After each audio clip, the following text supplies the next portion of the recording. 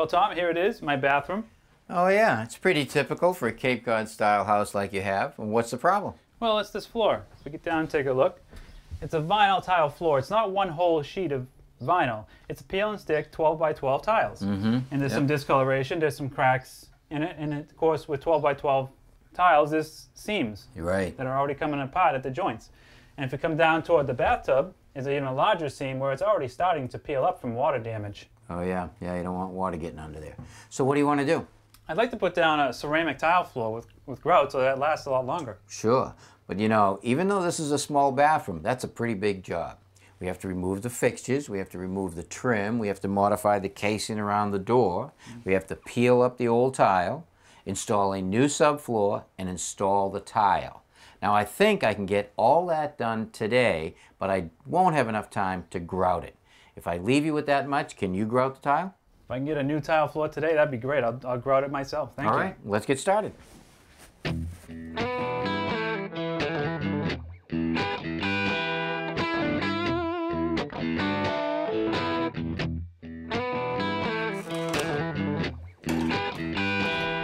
wasn't so bad. Not so bad. Let's see how this floor comes up. Oh, came up easy.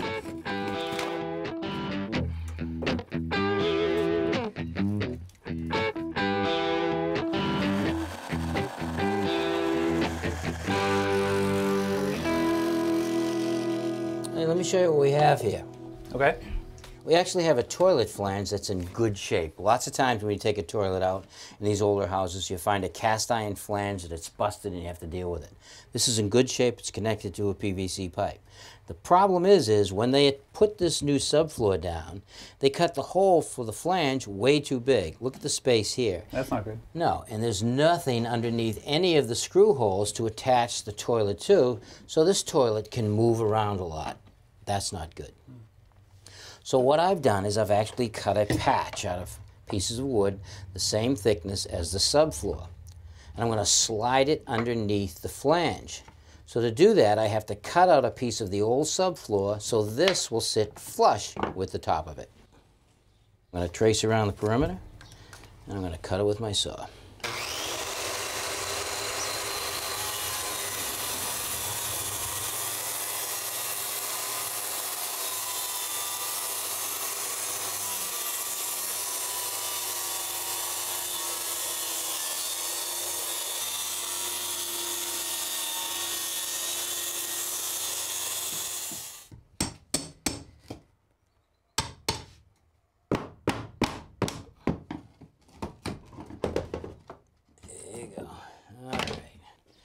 Now we'll see if our piece fits.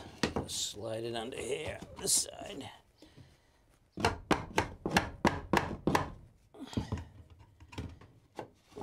that one. And we get this one. There we go. Wow, look at that, perfect fit. Yeah, now all we have to do is screw it down.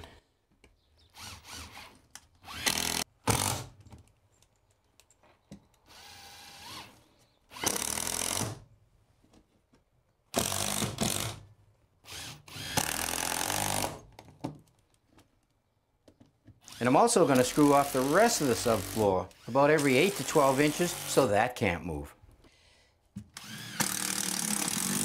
Now I want to cover this plywood subfloor right here with this cement board. Now this is 1/4 inch thick. It's a great underlayment for tile. Let's see the tile that you chose. There you go. Oh, I like it. It's a pretty classic black and white tile. It's going to look great. All right, now rather than cut the tile around all of this trim work, what I want to do is I want to cut the piece of trim off underneath so I can slide the cement board and the tile under it. To do that, I'm going to use an oscillating saw. And I'm going to use this scrap piece of cement board and a piece of tile to set my height.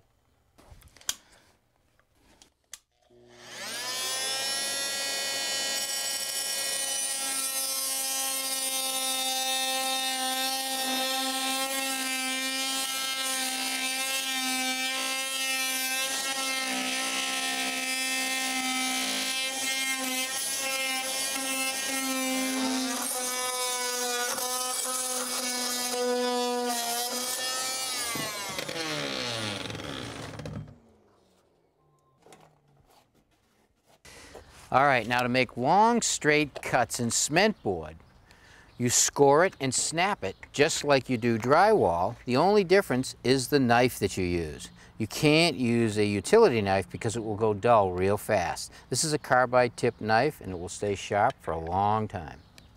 Put it on my marks. Just run it down my straight edge.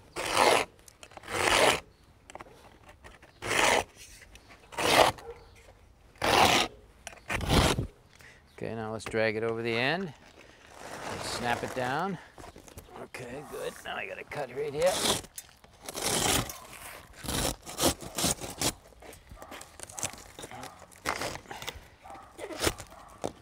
Okay, good. All right.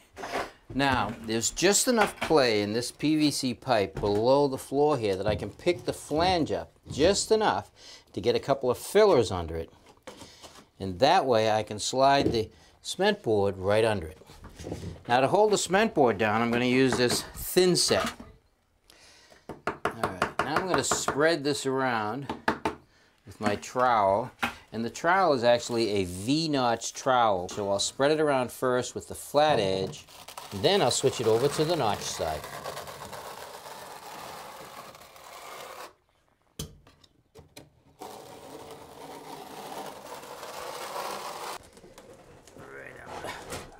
Beautiful.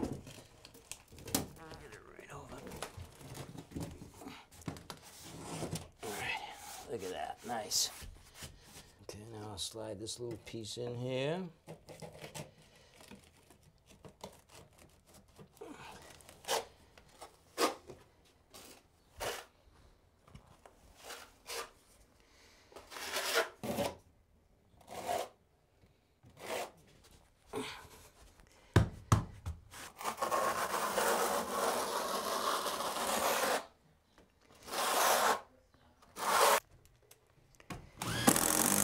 I'm using 1¼ inch cement board screws, about 8 inches apart.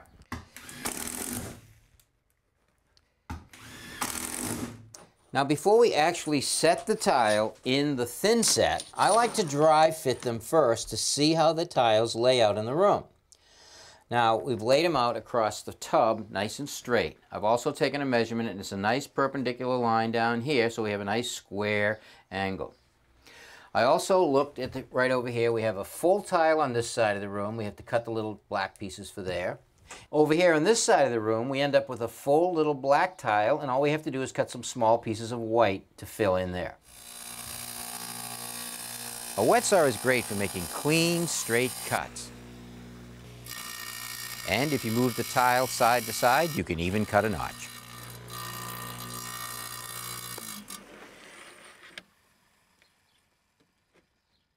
I've applied this fiberglass mesh tape over all of the joints of the cement board, and now I'm ready to start installing the tile. I'm going to use the same thinset and the same V-notch trowel.